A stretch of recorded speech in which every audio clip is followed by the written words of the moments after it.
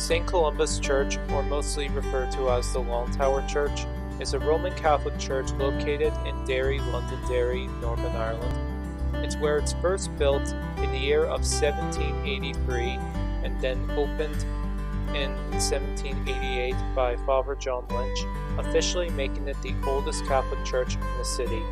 The overall structure of the church consists of a one-level floor decorated in a neo-Renaissance style and lavish with stained glass windows and sculptures of Jesus Christ, Mary, and St. Columba. And the funeral for the former Deputy First Minister, Martin McGuinness, took place at the Long Tower Church, and many people had attended the funeral, with the likes of former U.S. President Bill Clinton. The church also functions as a memorial to honor the legacy and work of the patron saint of Derry, St. Columba, also known as Colmcille, who was well renowned for spreading the faith of Christianity to medieval Ireland in transition of the pagan faith, and also being one of the 12 Irish apostles.